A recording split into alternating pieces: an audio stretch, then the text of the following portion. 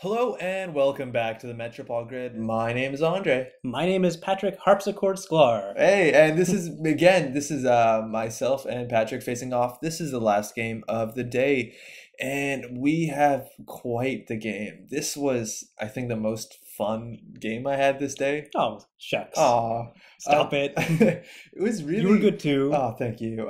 It was really exciting. I have very little experience playing as Harpsichord, let alone less experience playing as Laramy. Yep. Uh, this Harpsichord deck is cool. Thank you. It's not like other Haarpsichord decks I've seen. But I feel this is the way they wanted it to be built. Right. I guess we'll find out. Yeah, I guess we're not going to spoil too much. I think there's this moment when you play Netrunner in which you kind of raise your hands in shock and surprise, and something maybe horrible has happened, but you kind of just Maybe. excited. Maybe their apartment's been blown up. Because something cool has happened, and Yep. this game has more than one of those moments. And normally Netrunner, if you're lucky, doles out one per game. Yep. That's a good amount, but this is cool. I like this. Yep. It looks like we have an install. I install, and I sweep. Right. So a siphon. You're worried about them siphon? Maybe. Yeah, Maybe okay. criminal's going to siphon me. I don't know. Could be. I have a Desperado, and I'm gonna dirty laundry onto that R&D. Force a draw of a card. I don't know what that is. Maybe I'm helping you, and we see It's an offer you can't an refuse. offer you can't refuse. That's such a strange card choice, Patrick. Well, yes, Yeah. it is, Patrick. Yeah, Patrick. So that's an interesting card. I think there's going to be some strange on-access agendas. That's what I'm guessing from this. That would be a wise assumption. Yep. I want you to be accessing agendas. Yeah. So that is interesting. I think this is another one of those matchups where my seminars are not going to be the best. No, I love being milled as Yeah, Haarpsichord. yeah. Getting card draw is a big deal. Let alone the unscheduled maintenance that I have in this deck to prevent Glacier is also not going to be a big deal. No, I do have a decent amount of ice, but I'm not going to play all of it. No.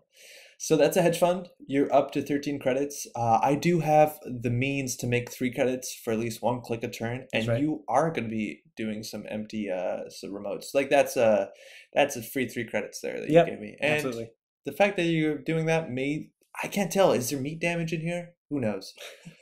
I'm gonna run on R&D, Laramy up a card, and that is Jackson Howard. Of course, you're That going to is trash an that Jackson. easy trash, especially with Laramy. Yeah, but I don't mind Nope. because you're already making me draw. Like, I use Jackson more for drawing than for bringing cards back. Right. So I'm kind of helping out. That is 3 credits there on the run. There's an Eli on top, and that's going to do my turn.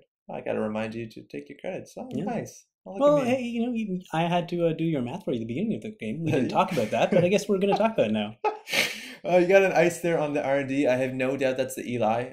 Could be something scarier. I think there are 3 agendas in hand. You have a lot. It looks like there's a few. I Yeah. saw at least a Beal. I saw Beal. I should be checking that. The fact that I'm forcing you to draw, I should probably see what that is. I'm going to check that. That is the second Jackson, which you are going to pop. You're going to put in some put money in all that and card. another And the Jackson. Jackson. That's a really good use of Jackson Howard Yep, right there. it's a pretty fair use of Jackson. I don't even get my Desperado, but I do get a drug dealer, which I will also then get 3 credits back to help pay for the drugs, and I will begin to draw. Yeah. So drug dealer, great. Yeah, great fun card. Netrunner is very real all of a sudden. He went from stim dealer to drug dealer. Yeah, And yeah, drive-bys. Now it's getting dark fast. Yep. I got the gang sign. I drew that from the drug dealer, which is cool too. But this is the idea of the deck: is to force you to draw, install the gang sign, get you to a point in which if you score, I generally access from hand, Right. and then I score. And Gang Sign is strong against Haarpsichord because you're scoring outside of your own turn, Yeah, which negates my ability for a moment. yeah, that's actually really good. And it looks like we might play a bit of a shell game. I really don't know what I should be watching out for. I know there's some agendas that are bad when I see them. Award bait is rough. Ward bait, Uh, yep.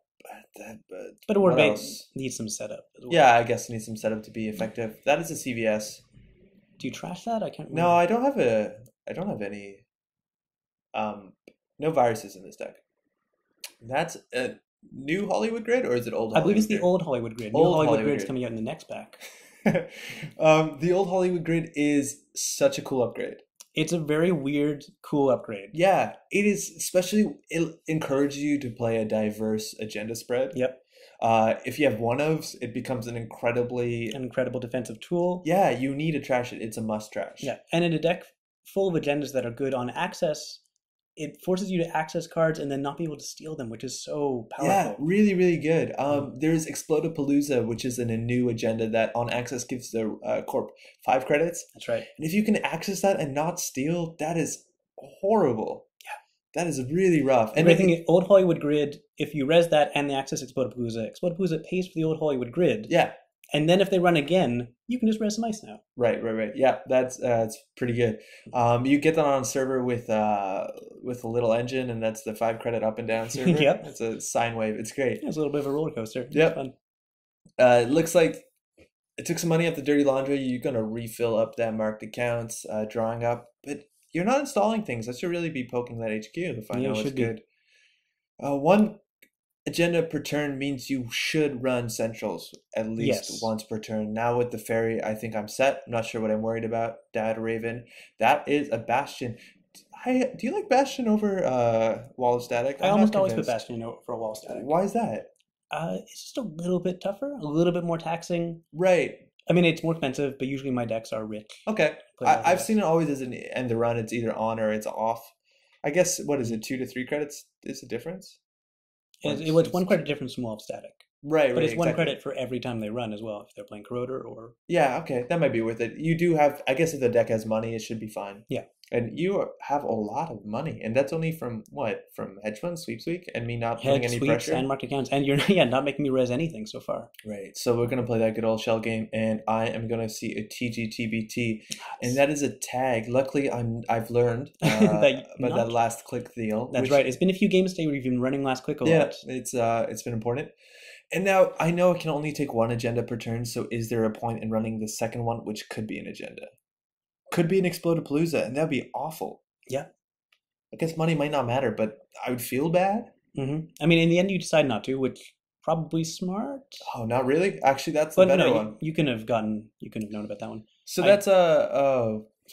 License acquisition. License acquisition, so bring back an upgrade or asset from HQ or archives and res it for free. So that's a lot of money I've just made. And that card doesn't see a lot of play. I love it. The cool thing is that you played that after I played the gang sign. So I was going to access from HQ, but you installed it on HQ. So now gang sign can only allow me to steal a TGTBT. Yep.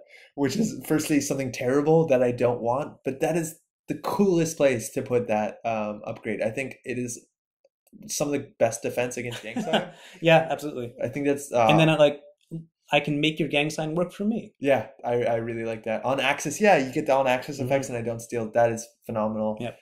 I'm going to poke archives, get some money, cause you to draw. And you purge all virus counters. So yeah, all those virus counters are gone. I do have that HQ interface, which I might want to install. There you go. That does help the gang sign, let alone a normal run. But it's also going to help me, though. Yeah, it probably will. Yeah, you know what? If I see... Yeah, okay. I got to break that Bastion. That grid has to go. And another upgrade on R&D. And a new server. Boy, it's been such a long time since I played this game. I cannot remember what is in any of these servers.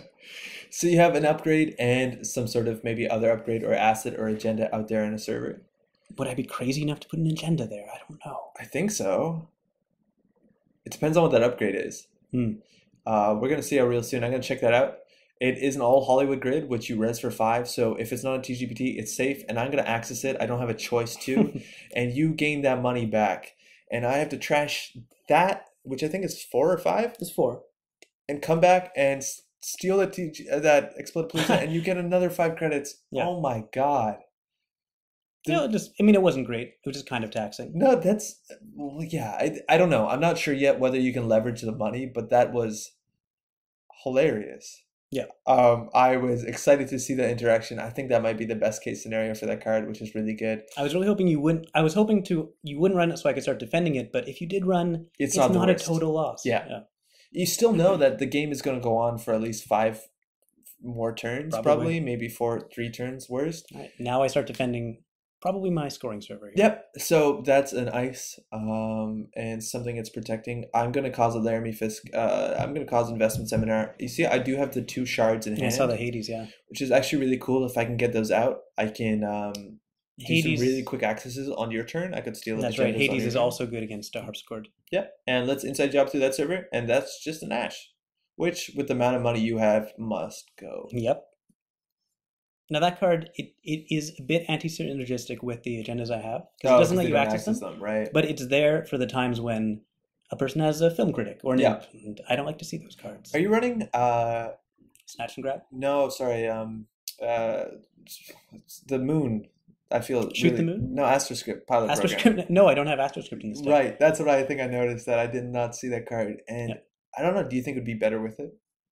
I don't know. I mean, AstroScript is of course a powerful card, It's really, yeah, it's a great but I card. love the deck as is, Right, and I think adding AstroScript wouldn't make it a lot better, honestly. right.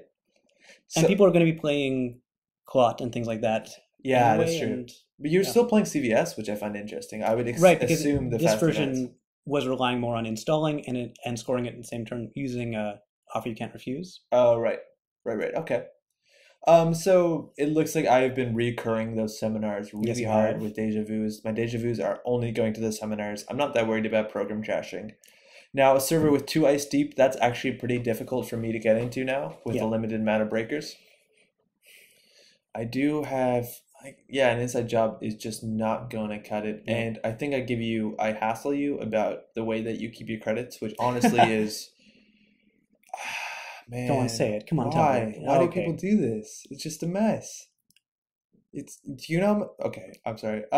I'm gonna go for an inside job. No. Let's hash it out right now on YouTube so everyone can hear what's happening.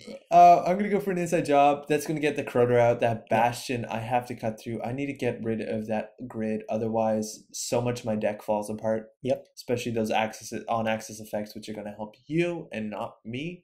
This also lets me land a Siphon. You do have a lot of money, so it might not hurt, but it's gonna make me a lot of money. And I'm gonna put that Bastion in. I mean that Croter. To break the Bastion, it is still 3 credits and then 4 more to break the grid. That's a lot of money. Mm-hmm. That's going to take me a while. And I'm going to run archives for my last click to cause you to draw a card and get a credit. And it's an award bait. Oh my God.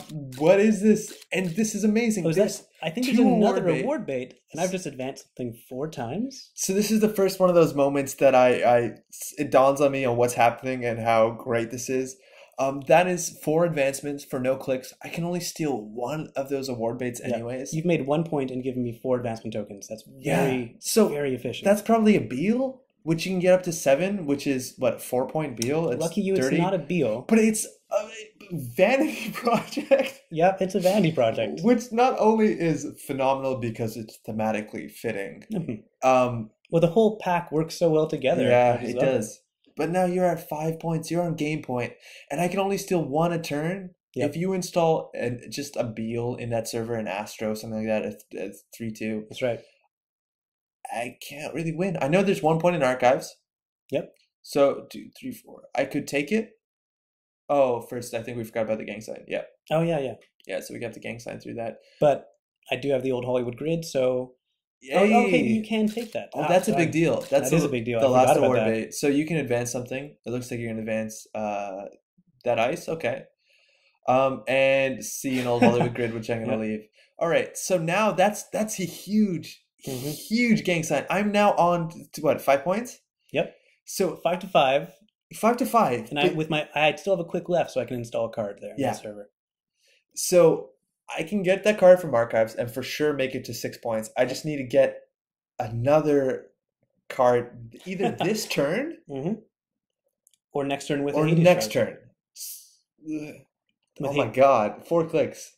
And I'm pretty confident that there's an agenda in that remote. Whether or not I can get in an advanced card like that, I'm pretty sure it's an ice wall. I don't see what else would fit. Maybe a searchlight or whatever, the spotlight. I think searchlight is the advancement one. Yeah. It looks like I'm going to deja vu. What am I looking for? Maybe an inside job. That's an inside job, which you're going to play immediately on that server. You're going to res that first ice. It's just a shadow. Okay, that's fine.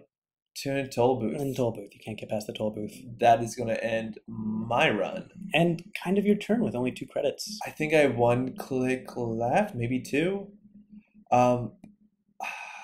To get through the Bastion, it would cost me 3. Okay, so there's the argument of Bastion versus there it is actually right there. Yeah. I know I can run the marked accounts for 3 credits if I need it. I think you're looking at gang sign. Oh yeah, one thing that came up is whether gang sign can access upgrades, but I think Oh yeah, it that's right. cannot because it says access a card from HQ and Right, an upgrade and is in the root they're of in the root HQ. of HQ. That's right. But that would be a very interesting interaction if Yeah. you could choose to access the upgrade. That'd be scary. You could choose to access a Caprice, maybe. Yeah, that would be very cool. It'd be a very, very cool card. I mean, they're coming up with a card that does that. So Yeah. let's see.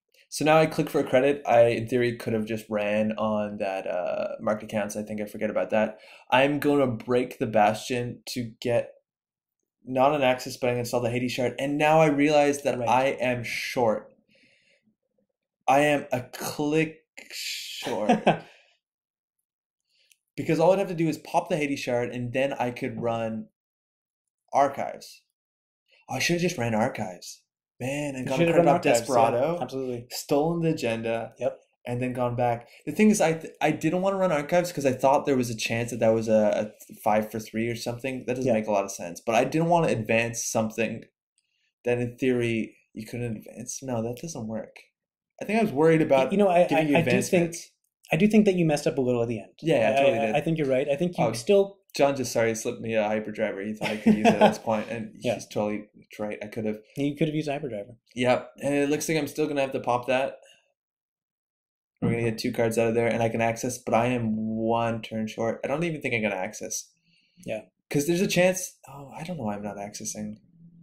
Yeah, there's the Beal. But hey, I guess we'll see what's in there. Such a good game. It came down to that one click, and you know what? I didn't throw out anything that was worth it. There was still only 1 point in there. I could have had it maybe if I grabbed 1 card out of R&D. That Beal you had in HQ, that Beal you had in HQ was perfectly safe for the grid. Yep. Super cool. I was really excited about that. You really have to make sure you're accessing every turn, I think. Yeah, you really do. You need to really be hammering, and if you get an agenda, don't keep running. Yeah, you got to stop. Yeah.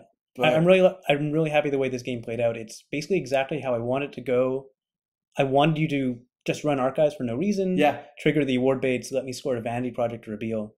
Super cool. That award bait play is awesome.